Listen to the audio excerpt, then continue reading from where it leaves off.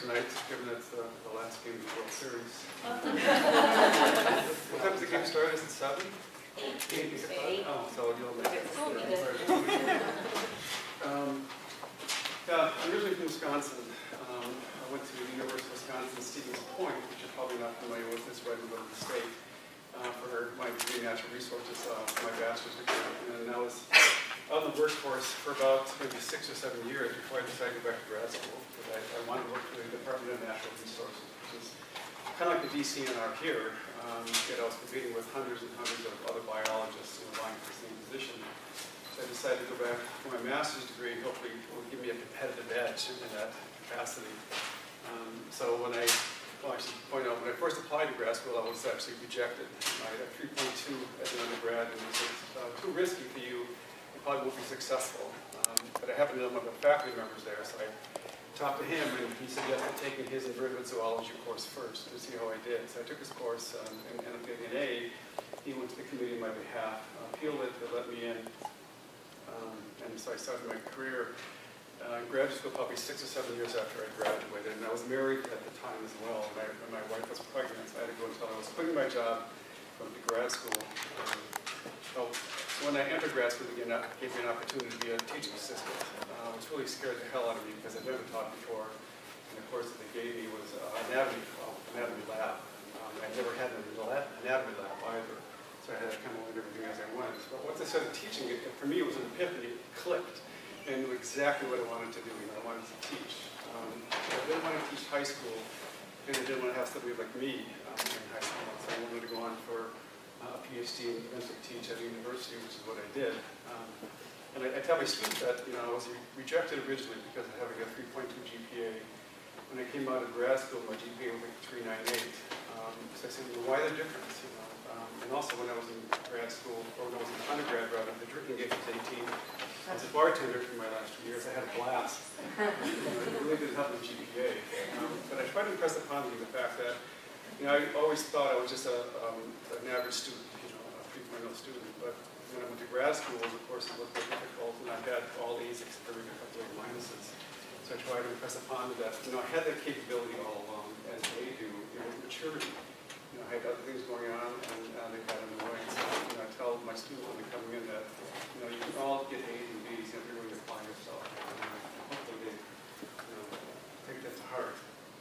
So anyway, talk a little bit about the research I've been doing for the past probably 30 years or so. We go into a lot of detail, but I work with a group of algae. They're called mixotropes. Let's see, is it the top one?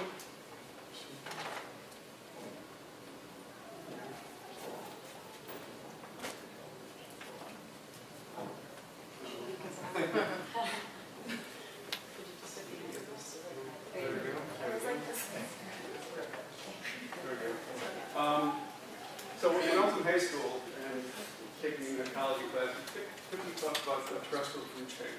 They point out the primary producers are the basic food chain between grasses and plants.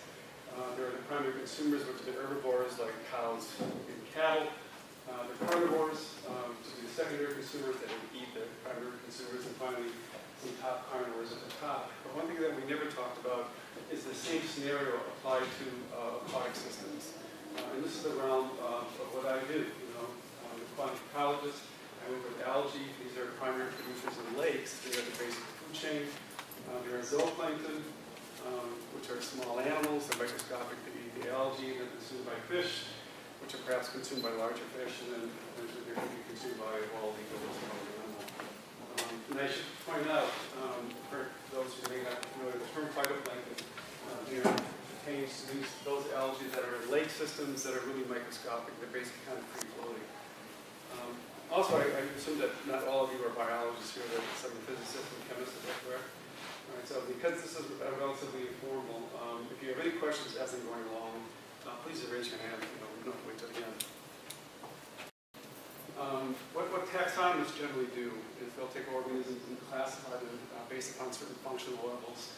So for instance, they group viruses and prions and viroids together. Prions, if you're not aware of those infectious proteins that cause mad cow disease. In another number of different animals, there's the prokaryotes, which are the bacteria. And then there's the eukaryotes, which are broken on protofungi, and then plants and animals. And plants are given a category because they're autotrophic or phototrophic. They take sunlight and CO2 and water, and they convert it into sugars, which they then consume. And then there's the animals that are heterotrophic or phagotrophic, and if you're not familiar with that term, means that they basically eat things. Organisms that eat other organisms are phagotrophs. We're phagotrophs. And so they're separated. And the same thing in textbooks.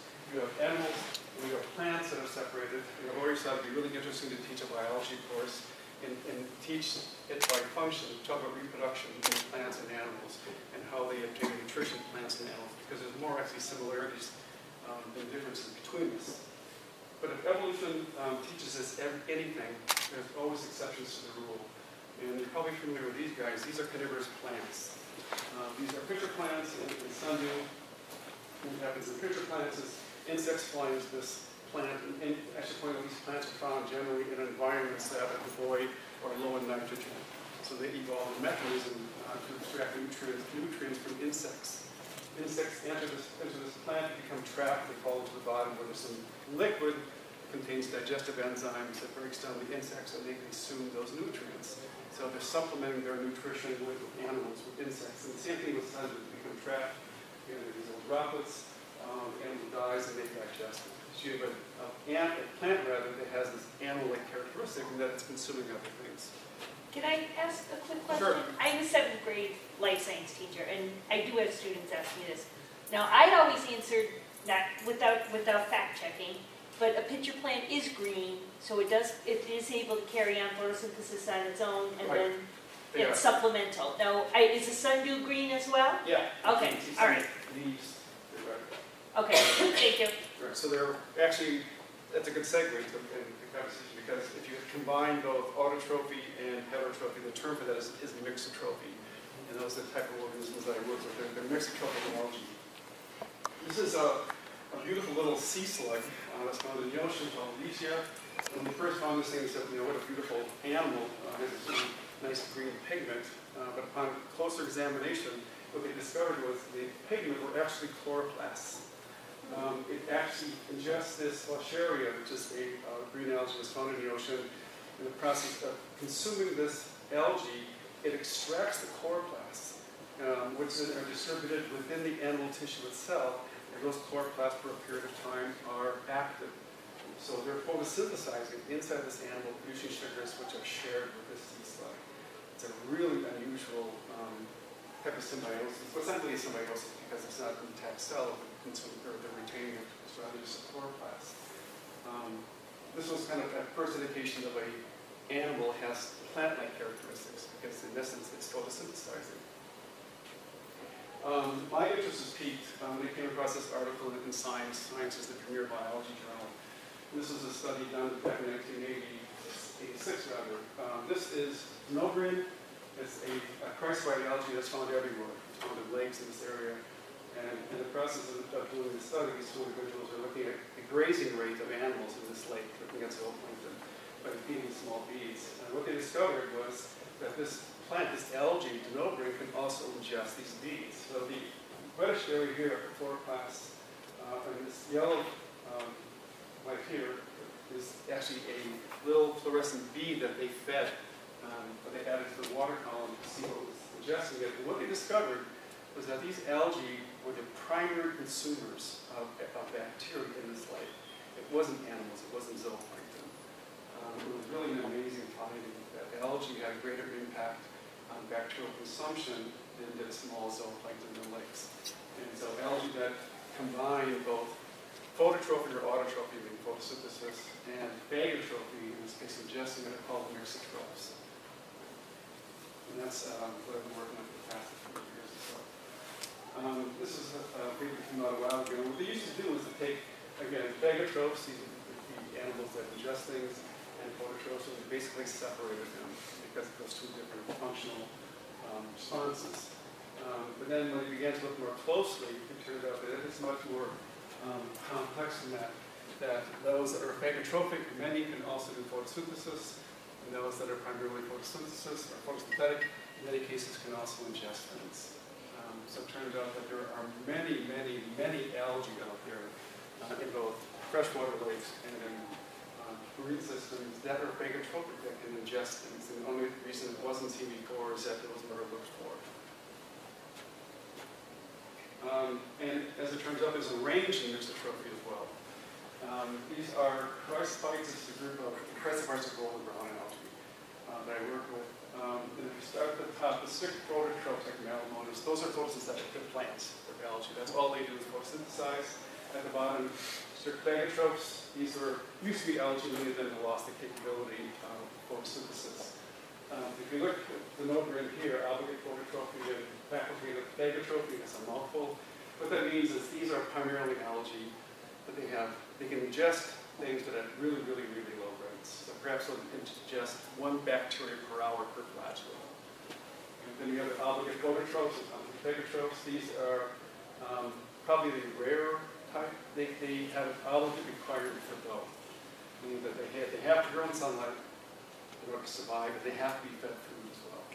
Right? If you take one or the other way, they can't survive, they're going to die. And then the facultative phototropes, facultative phagotropes, this is the group that I primarily work with. These actually, even though they're algae, they grow better as animals. You can grow them in the dark.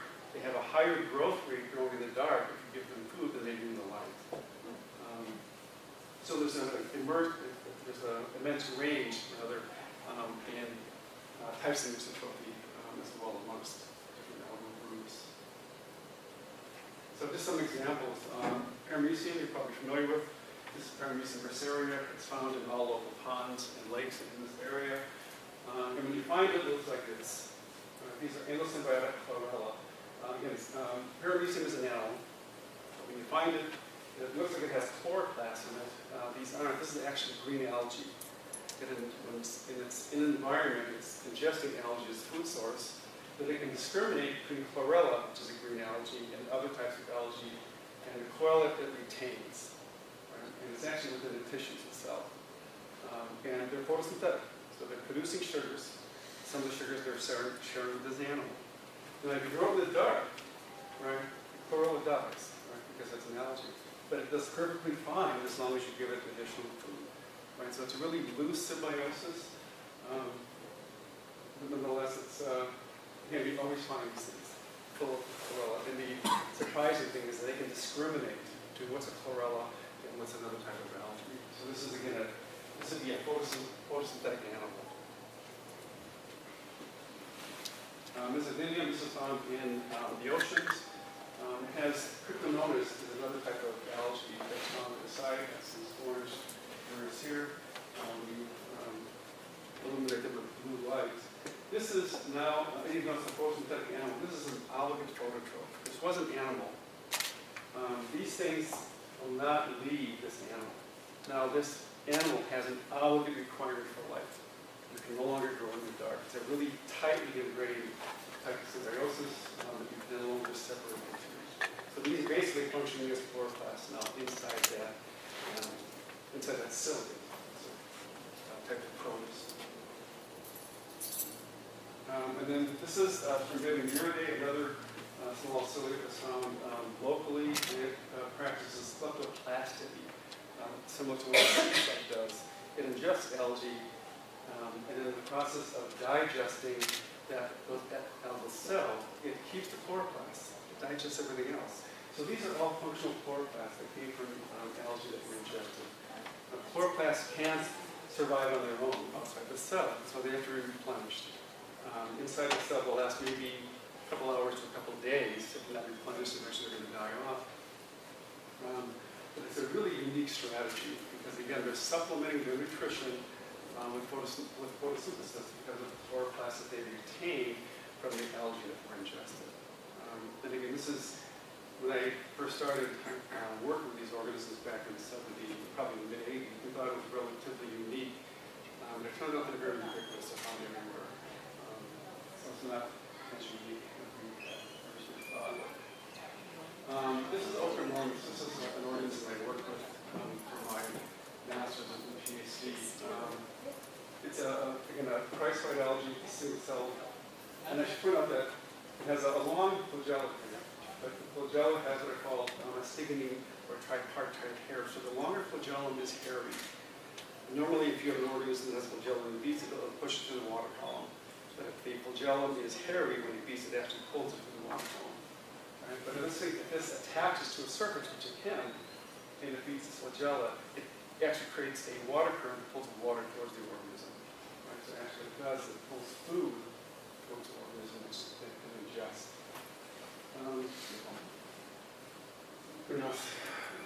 So this is a phagotrophic algae. So the question is, which came first, photosynthesis or phagotrophy? So was this an algal cell that over time became phagotrophic, or was it a phagotrophic protist that over time became photosynthetic? And it turns out that the more ancient form is phagotrophy. And I don't know if you're familiar with the serial endosymbiotic theory. We talked about that in class at all. Lynn Margulis was one of the premier biologists on the planet until she died a couple of years ago. And she spearheaded this theory that the mitochondria and the chloroplast, the mitochondria is in all of us, in all animals, and the chloroplasts are found in all plants, and algae came from bacteria. We were bacteria at one time. And when she first tried to publish this back in the 80s, they said, no, it's too controversial, and in part because she was a female, so actually she was very sexist back then. And it turns out she was that the mitochondria we have in us were bacteria at one time, people back billions and billions of years. So eventually what happened, this was a phagotrophic protist ingested a cyanobacterium, which is a photosynthetic bacterium. Over time, those evolved into chloroplasts. And again, I talk to my students about this all the time because that was a huge finding back in the 80s and 90s. And it says a lot about who we are as well. Not only are we covered with bacteria in us and on us, as part of our name flora, but our mitochondria has DNA in it. It's certainly DNA, just like bacteria. There's a lot of evidence that's photosynthesis is not one of that. So this is, again, a algae that has a really, really fast growth rate. If you feed it bacteria, it grows much faster as an algae than it does as a plant. Again, so the group that I work with and to show that there's a lot of algae. And this is the brief list. There's a lot of algae out there that has the characteristic of being able to ingest bacteria. They're also cannibalistic. They have a tendency to ingest themselves or each other as well. You probably wonder if you saw this cartoon. Did you know that phagotrophic algae lucium I talk to my students the same thing. So who cares, that these things are phagotrophic? It's those individuals who are interested in an aquatic ecosystem, just like anybody else who works in the terrestrial ecosystem. You're studying white-tailed deer, for instance. You look at, what preys upon white-tailed deer. What do they eat? Under what conditions do they survive? And so, if you go back to this traditional grazing chain, this is how we thought lakes functioned going back maybe 20, 30 years. So algae at the base of the food web, ingested by zooplankton, which are in turn ingested by fish. So relatively short chain. But that was discovered, quite by accident, that these algae really aren't very efficient. About 30% of the carbon that they produce via photosynthesis leaks out of the cell into the surrounding watershed. So they're not very efficient. So the question was, well, what happens to all this carbon that leaks out of these algae? What's the function of this organic matter? It turns out it's taken up by bacteria. That they're everywhere. But the smaller you are in the aquatic system, if you're around, you have a higher surface to volume ratio, more competitive. So the majority of the photosynthetic that's being leaked out is taken up by bacteria. So the question is, what happens to the bacteria? They're too small to be eaten by these guys. Right? What happens is they're ingested by flagellates, which are much smaller than zooplankton. The flagellates, in turn, are ingested by ciliates, and then back to zooplankton. This is called microbial food. So this is how the organic matter that leaks out of algae eventually gets back into this traditional food chain. And then along comes the mixotrophs. This really complicates things. You have the phagotrophic algae down here, which consume bacteria, but also contribute to primary production, which is photosynthesis, and you have the photosynthetic process at the top, which also contribute to primary production because of endosymbionts, and they also are consuming things. So it complicates the picture of how these aquatic systems work. So some work that I've done, this is a peroxide algae that I collected. And this is actually a very good tool if you have any interest in doing this in the classroom. That's a plankton at the top that I'm holding. You can buy really large ones that you can put behind a boat. This is relatively small, and it has a mesh of about 10 micrometers. So you actually pull this through the water column, and the water passes through the side, it affects the water, and there's a little valley opening up. So it's a way of concentrating algae in zooplankton from a lake sample that we bring back to the classroom. So this organism, Cressolophinomonas, back about a year ago, with a couple of papers, they stated it was a strict phototroph, meaning it's an algae, that's all it does. But it looks a lot like Overmonas, so I'm going to pique my interest. Again, I don't want to bore you with all of this. This is some of the characteristics of it. It produces cysts, like the algae do. It also has some scales that you really can't see unless you use an electron microscope. And I was interested in its capability for phagotrophy. So one way of testing that is to add these small beads. Right. So this is the organism here. You can see the beads inside of it going around. So it indicates that it can ingest small particles. Second. In order to see this, unfortunately, you need a specialized microscope called a fluorescence microscope, though. For these beads will fluoresce if they use blue light excitation or UV, depending upon the beads they use. So you have to use a specialized microscope, and then that is relatively cheap. You can probably get it for maybe $7,000. But if you want to look at things at the cellular level, we have stains that stain DNA, we have stains that stain proteins, and use a fluorescence microscope because the light actually comes from the top. It's a specimen, causes it to fluoresce, and then the image goes back up. So it also have a fluorescence microscope. If you want to look at proteins in cells or DNA in cells, this is actually a really nice device to have, albeit a little pricey. And this is some photographs I took of the same organism in the process of ingesting bacteria. At the top, you can see towards the bottom with the flagellum and this foliar particle. It's attached to the surface. It's beating flagellum and has these tripartite hairs, so it's creating a current coming towards it. You can see it actually grabs on to the particle here. This is an evagination of the cell membrane. It's kind of like a mouth. It comes around, surrounds it, pulls it into the cell, and it ingests it. And that's the process by which many of these algae do that. And you can actually see that before thrust here as well. So it's kind of an unusual mechanism, and very efficient for that. Do they know, like, how do they sense that the bacteria is there? They run into them by chance? Are there chemicals given off that they sense where there's? That's a good question. I don't know, and whether they can even taste these things. There's some data that suggests they can taste things, because some days they'll capture something and then reject it. But even when they're beating it, anything that comes in that's the appropriate size, they're going to grab it. And then there seems to be some sense capability going on. They'll either let it go or they'll ingest it. One question you could ask is, if it ingests bacteria, how significant is that as a food source? What will be the ingestion rate? So again, you add beads to some water column containing the organism, and take samples over a period of time, count the number of flagellates that have beads in them, those that don't. You get one that looks like this, and in this case, we calculated it was about less than 1 bacteria per flagellate per hour. So this is, again, not an algae that eats a lot of bacteria. It has a pretty minimal ingestion rate.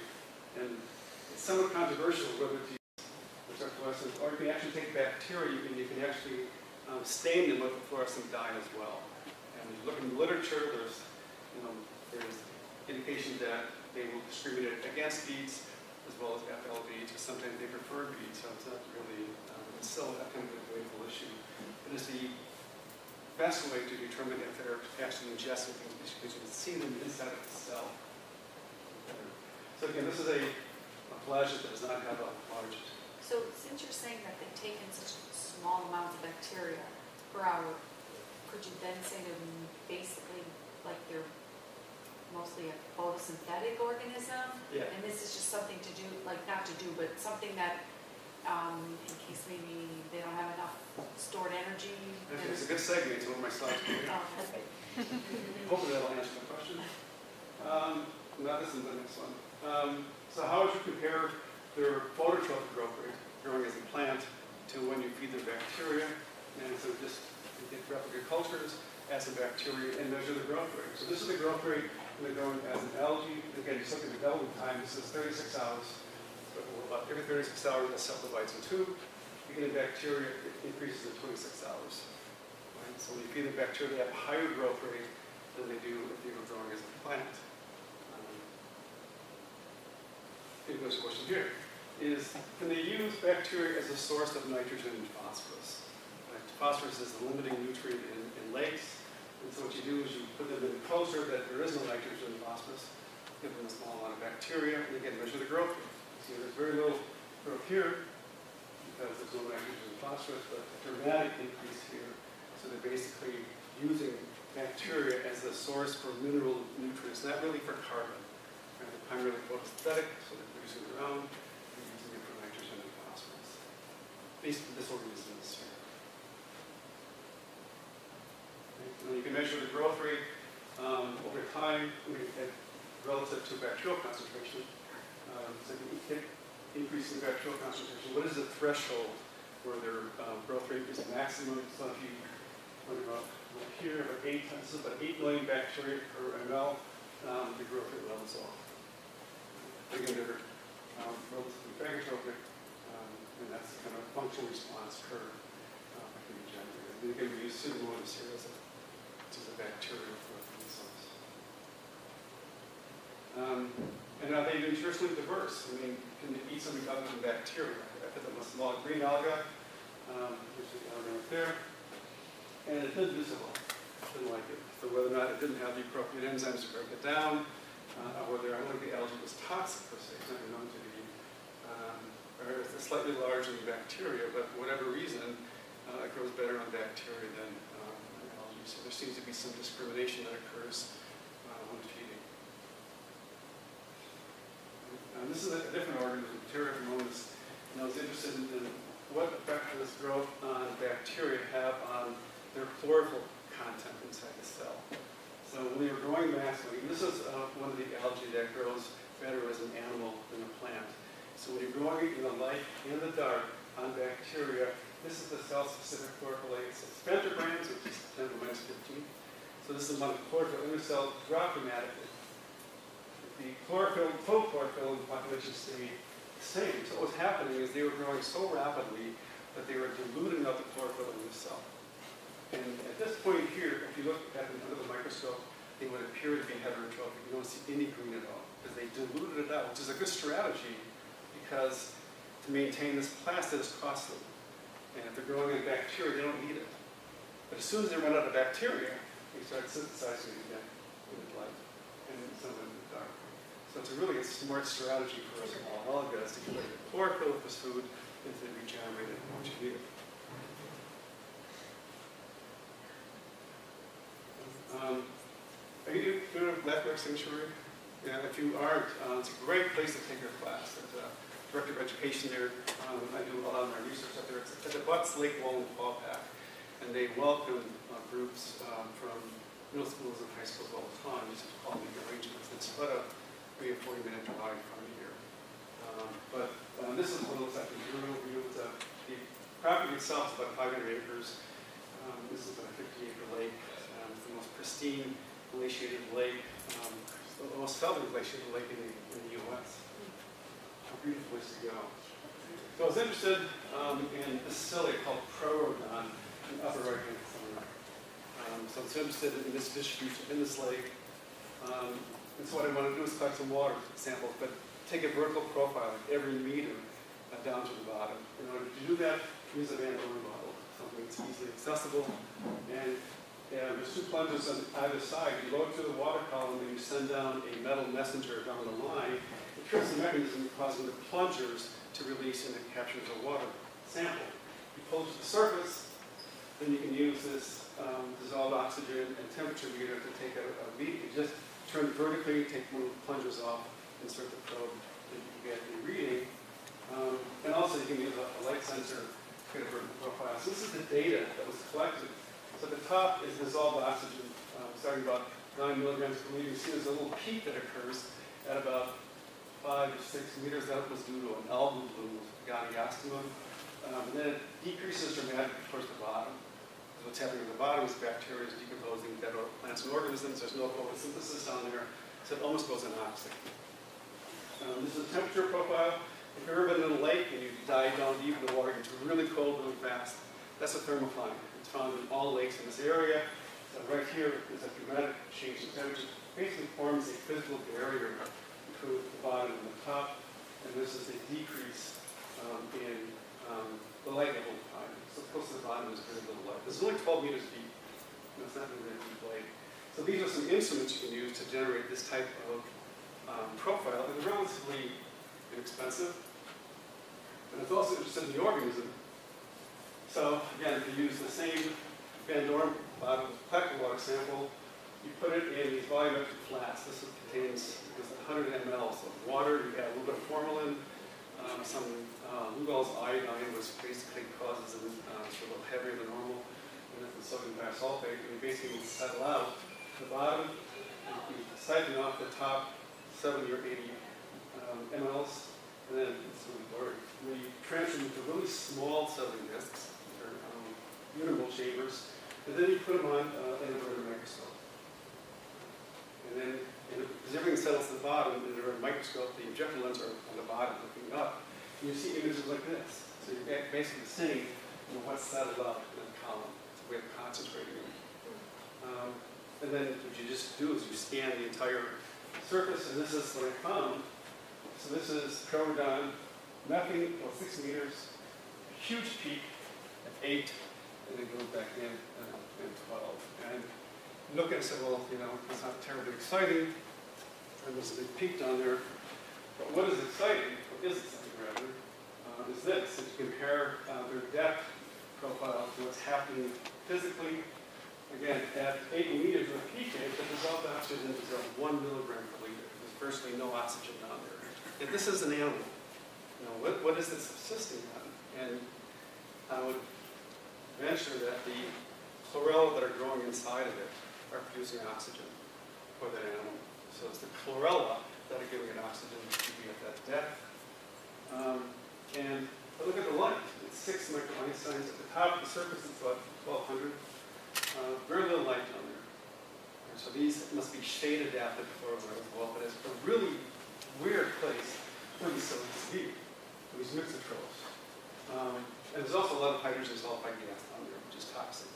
And so there may be some sulfur oxidizing bacteria that are also growing in cilia that are able to use that as an energy source. And this is as far as I've gotten in this project, and it's really exciting to find exactly what they're doing down there. And it's the chlorella inside of it that's providing oxygen for it to survive.